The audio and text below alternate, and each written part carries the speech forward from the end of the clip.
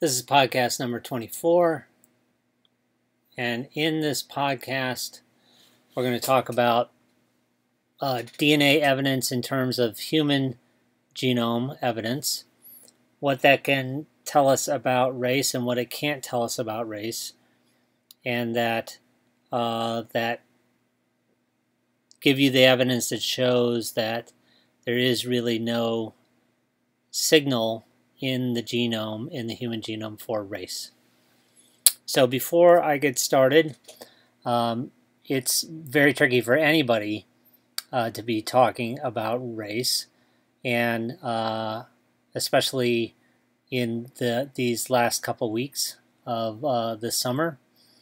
I can tell you that my intention in here and the intention of the authors of this book is to show you what the data are about race and what they aren't about race, so that you have a good argument when people try to use science to back up racist sorts of arguments.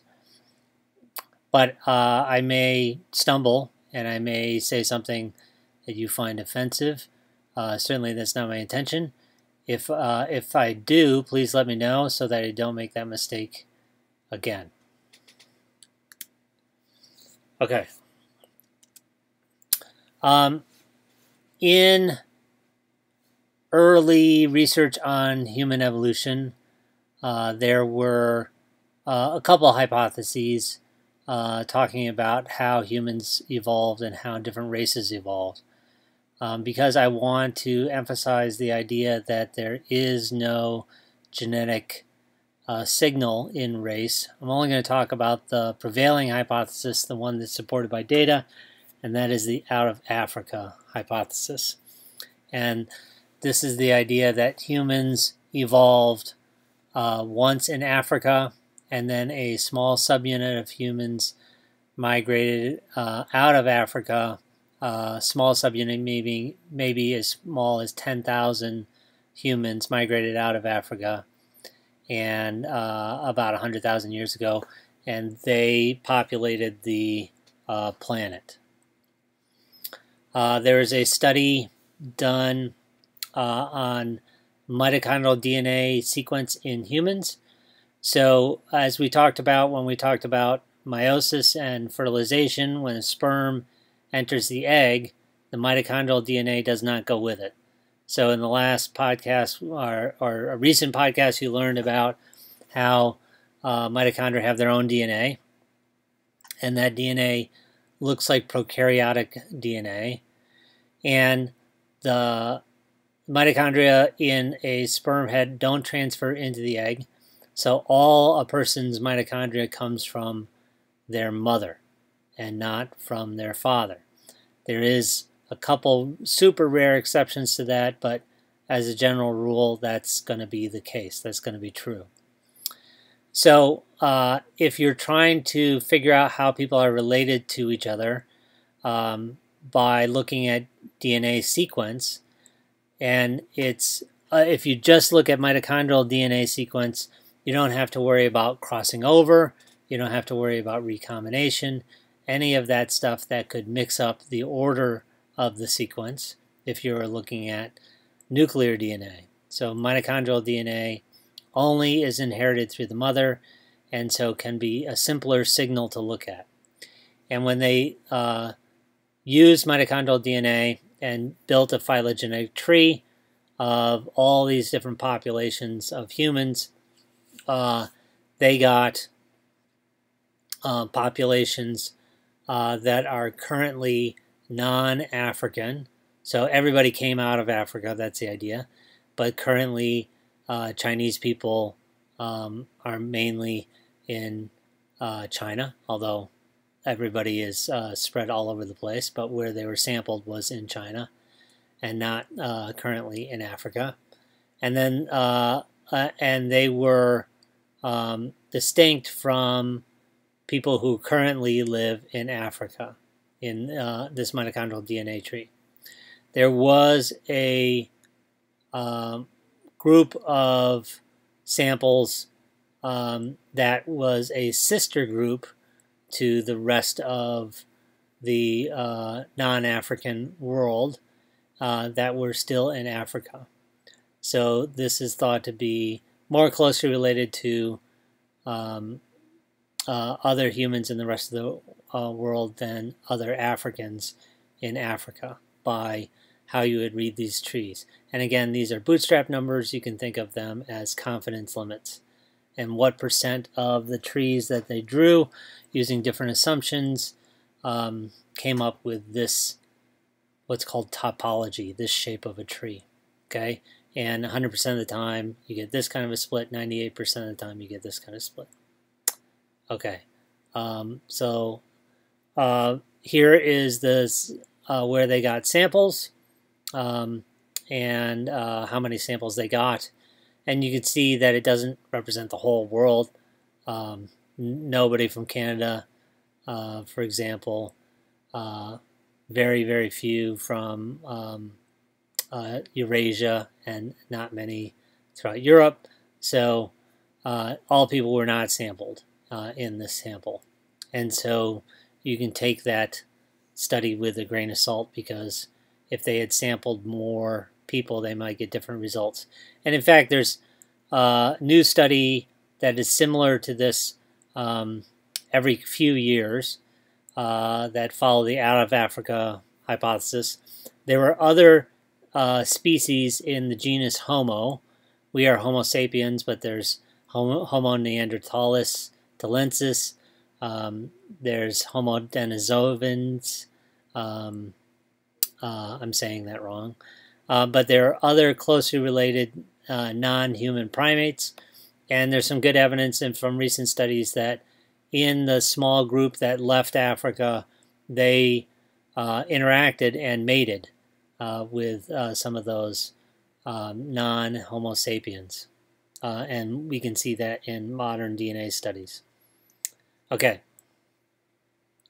So this is the hypothesis about how humans spread across the globe out of Africa. If we look at the whole genome of a human, there's 3.2 billion base pairs. So rounded to 3.2.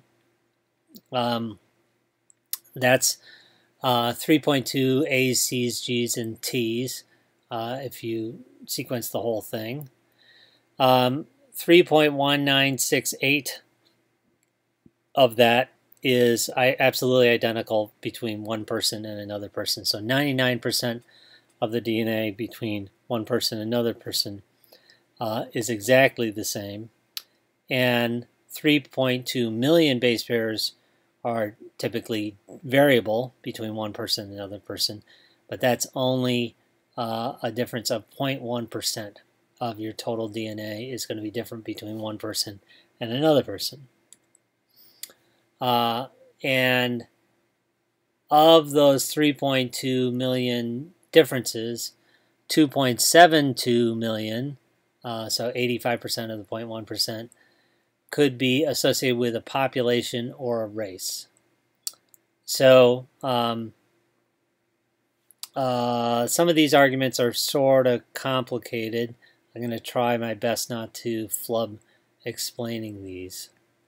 Okay, so overall, 0.015% of all a human's DNA is limited to populations.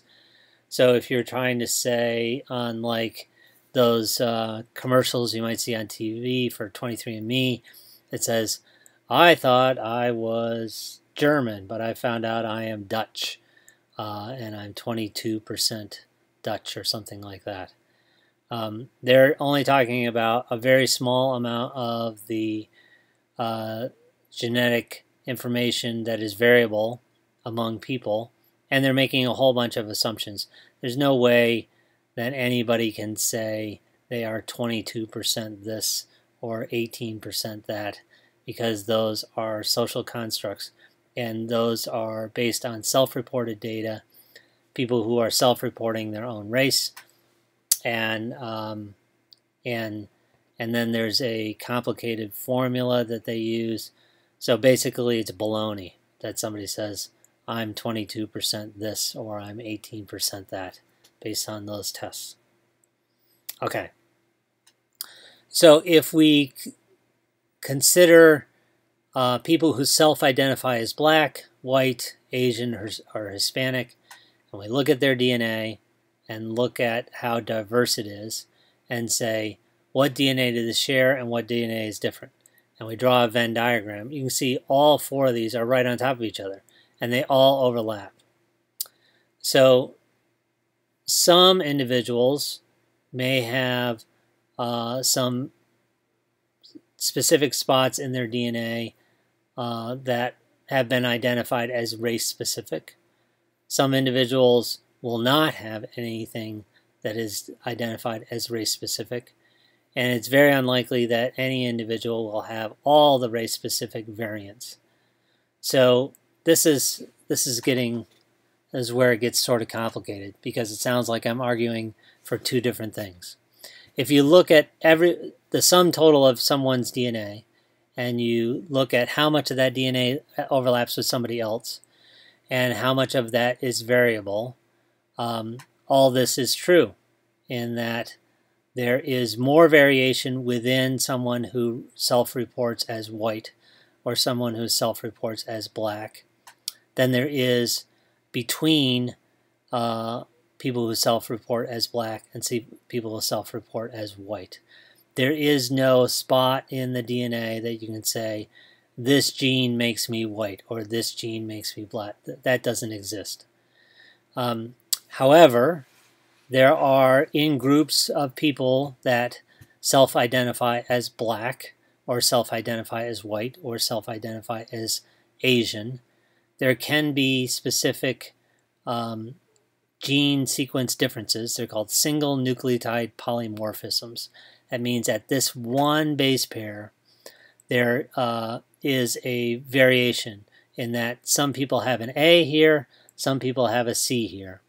And there are examples of single nucleotide polymorphisms, SNPs, that are associated with people who self-identify as one particular race. But there's so much variability that there's no saying that if you do have that variation at that one spot, that makes you Asian, or if you don't, that makes you Asian. It's just not true. Okay? Okay. However, that's not to say that race isn't real. Because there is no biological signal of race, doesn't mean that the concept, the social concept of race, and how we treat race in the world is not real and doesn't have real biological consequences. So if we look at people who self-identify as white Americans versus black Americans and these biological consequences of being a member of that social construct of race. Black Americans have a higher death rate. Black Americans have a higher rate of coronary heart disease, have a higher rate of cancer death, have a higher infant mortality rate, have a higher pregnancy-related maternal deaths, have a much higher rate of pregnancy-related maternal deaths, much higher rate of diagnosed diabetes, higher rate of obesity, and higher rate of unemployment. So these things, with the exception of unemployment, are biological consequences of the social construct of race. There's no denying that how races are treated in America or any other country is different. And if either a person identifies themselves as a member of that race or society identifies them as a member of that race, there are biological consequences to being a member of that race. Even if we sequenced all these black Americans, they'd be so variable that you could not tell them apart from white Americans in terms of how variable their DNA was. That's not to say that there isn't a societal idea of being white or being black, and that societal idea of being white or black has definite biological consequences for the members of those groups. So is race real? Absolutely. It's real. Does it have a biological impact on people? Absolutely. So race is a social construct that affects a person's biology in real ways, not the other way around. So there's no biological basis for race, but the social construct of race has biological consequences. Let's look at some of those biological consequences of race and look at the data to say they are not genetically based. Okay? If we look, this is some from studies of people that live near Chicago, and they looked at birth weight of Americans born who are white and American born, or black and African immigrants. No, these two curves here, the tan curve and the purple curve, they overlap each other. No real difference in the distribution of birth weight. But if we look at black Americans, American-born people who are black, significantly lower birth weight.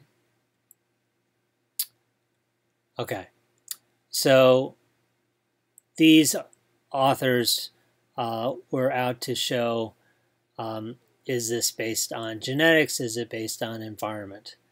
So they looked at 3 generations of mothers, white grandmothers in generation 1 and their birth weight that were born in the U.S., white grandmothers born in Europe, black grandmothers born in the U.S., black grandmothers born in the Caribbean islands or Africa. And that's generation 1. Then they looked at so that generation 1 is their birth weight, and then generation 2 is their daughter's birth weight, and generation 3 is their granddaughter's birth weight. So in generation 2, there is a big difference between black babies born from African or Caribbean immigrants and living in the United States versus black Americans born who are Americans, not immigrated to this country and born in the United States. Black Americans born in the United States had a much lower birth weight. In generation 3, birth weight goes up. So after 3 generations, there is general improvement in pregnancy nutrition and pregnancy education, and that causes average birth weight to go up for all babies significantly, except for the daughters of black Africans, second generation. So in the first generation, when they immigrate to this country, not significantly different than what is seen in whites. Compare all the G2s here. But in their second generation, significantly lower birth weights after they're in the United States. So these are the same genetics, okay? And just changing the environment, being born in the United States, lowers birth weight. And you could argue that these people have similar ancestry and that they have at least partially black descendants, common black descendants, and yet in a different social situation, whether or not you're born in the United States or you immigrate to the United States, has much bigger effect, has a big effect on the birth weight of your babies. Now, a criticism of the study was if you look at the sample size, which is this number n, much bigger sample sizes for these three groups than in this group.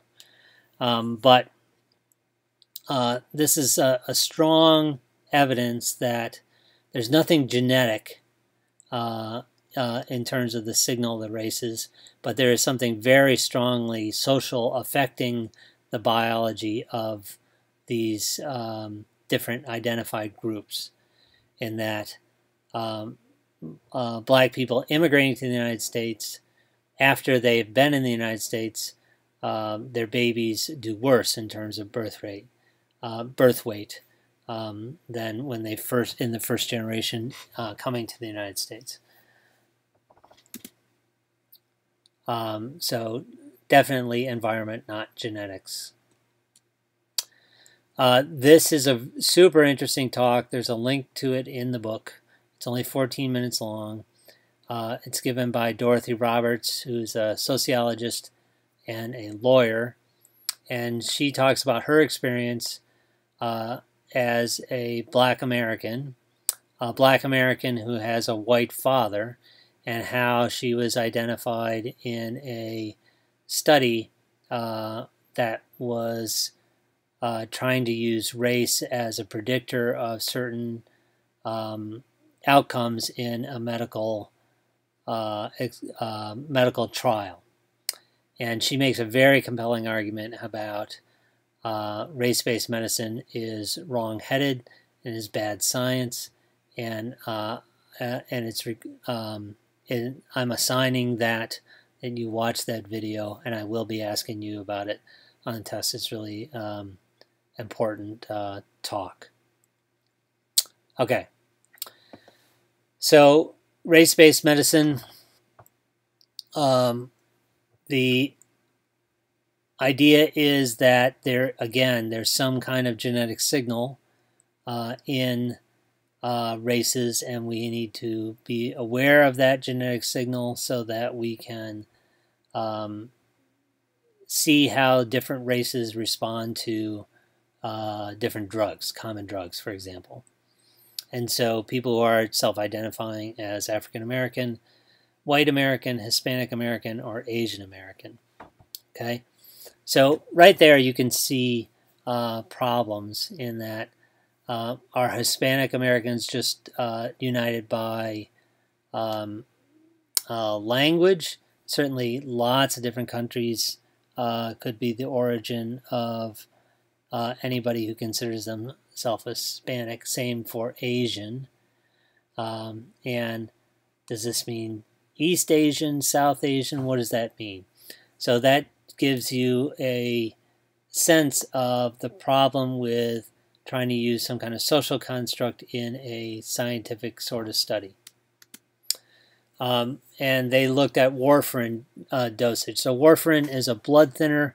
It can be given to people who have hypertension, high blood pressure. And the dose has to be very tightly monitored, because too much warfarin and you'll have trouble clotting your blood, and too little could mean that you're more likely to have a stroke. So they looked at dosage among races, and they found this sort of difference. And in fact, they saw this sort of trend among self-identified people in these different races. So it's easy to try to assume that there's some kind of signal here based on race. But this is correlation. It doesn't mean that there is a causation here. So most mornings I put on socks, and most mornings I have cereal for breakfast, but it's not that the socks cause me to have cereal. So because two things are correlated and one is associated with the other, doesn't mean one causes the other. Okay. The genetic change, the alleles that are different in the human population that cause people to have a different response to warfarin, are they have these names. CYP2C9 is the name of the gene, and it has these single nucleotide polymorphism genotypes within that gene, either in a certain spot of that gene, at that single nucleotide, you have a GG, a GA, or an AA. And whether or not you have that genotype determines the type of dose that you typically get. Okay? But whether or not you have that genotype may be somewhat associated with a race, self-identified race. But within Asians, for example, you'll have every kind of genotype. And within blacks, you have every kind of genotype. Within whites, you have every kind of genotype. So in the talk here that I want you to see by Dorothy Roberts, she makes the argument that medicine should not take the shortcut of saying, okay, I'm a doctor and I see in front of me an Asian person, and I automatically assume that they have this kind of genotype, and therefore I'm going to dose them with warfarin this particular way. Instead, they should take the time to figure out what is this person's genotype and what dose should they get, not just assume because I'm perceiving a certain race in front of me that that's the dose that they should get. Okay.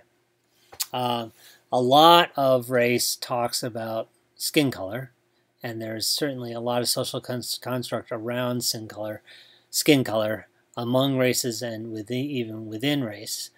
There are different genes that are associated with different skin colors.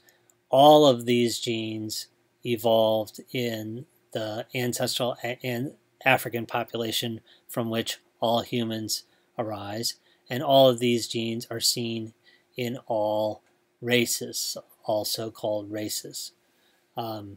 So the darkest, one of the darkest alleles is some of the oldest, and some of the lighter skins is some of the,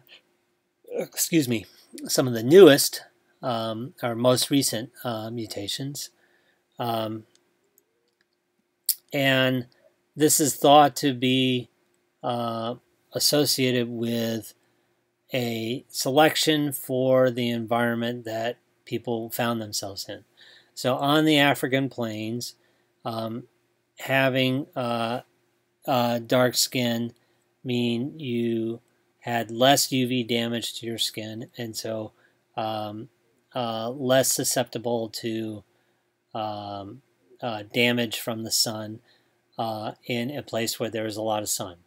As humans migrated out of Africa, they migrated to some parts that had a climate where there was much less sun, and in that case, dark skin was a liability in that you need a certain amount of ultraviolet radiation to synthesize vitamin D, a very important vitamin in your skin. And if you had really dark skin, you probably weren't getting enough vitamin D. And so there was selection for lighter skin, and those people survived. But even within these light skin variations and dark skin variations, you have all those alleles in all those populations.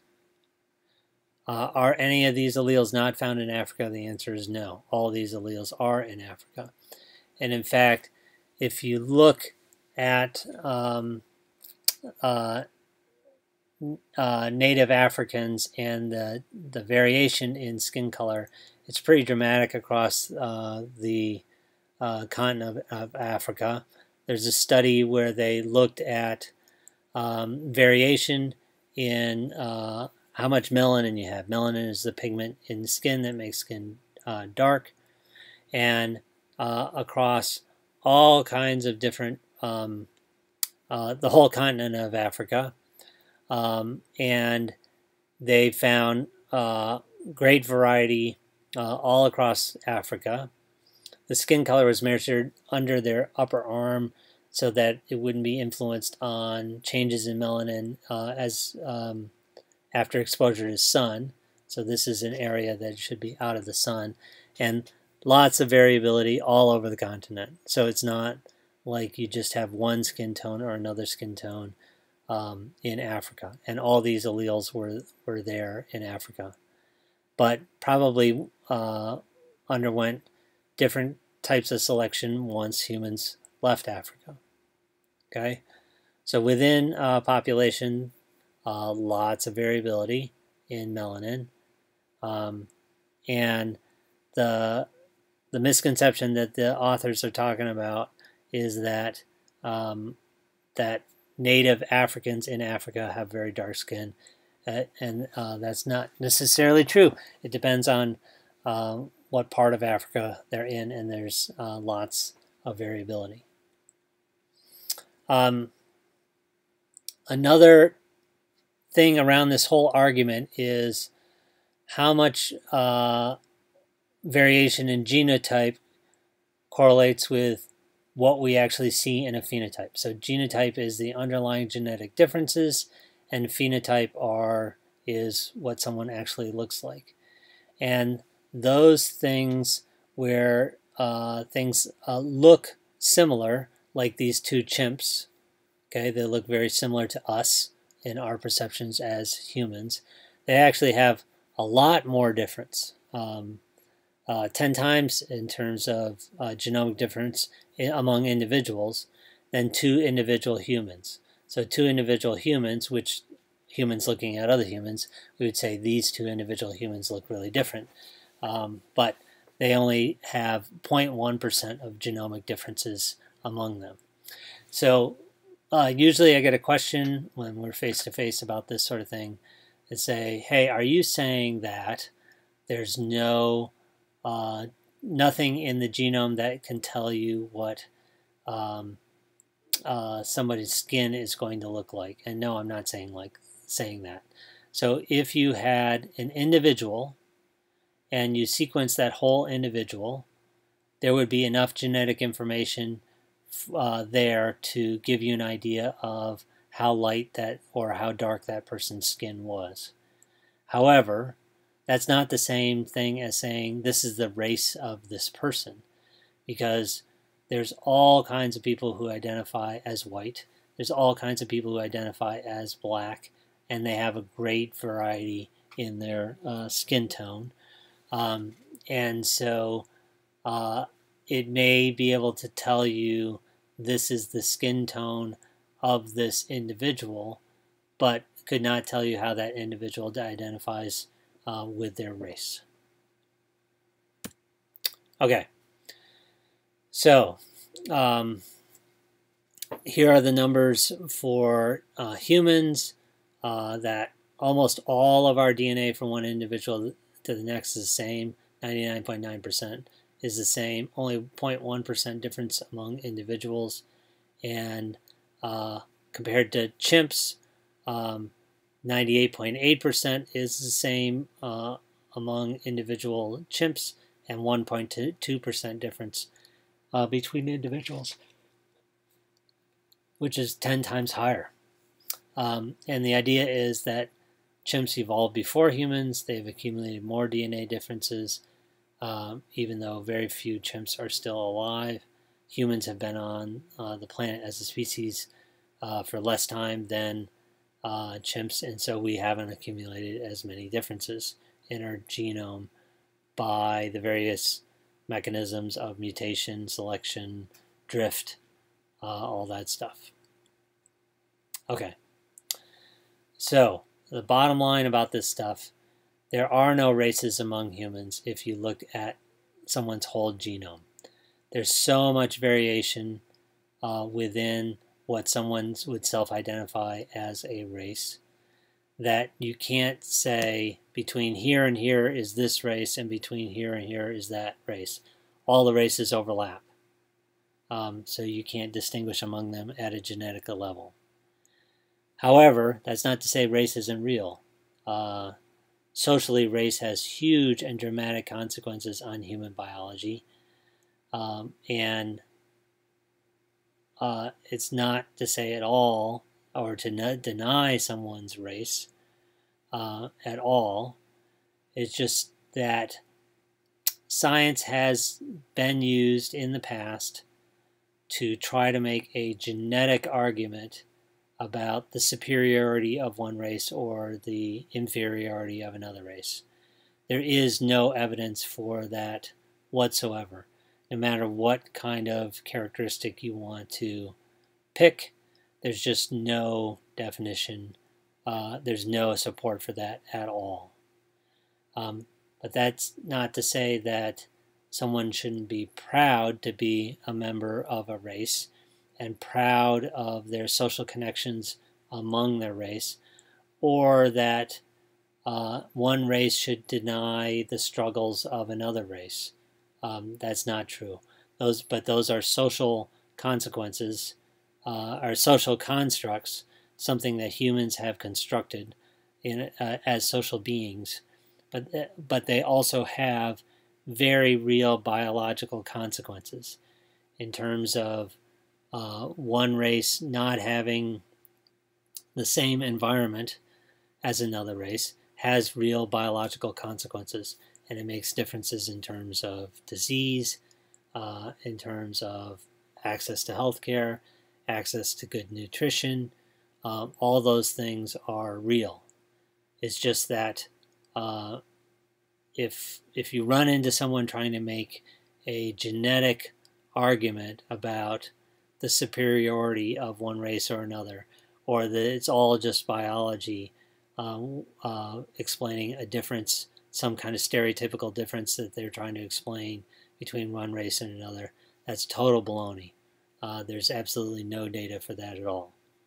However, there is very strong data that the social system we have set up around race has real biological consequences for people who self-identify for that race.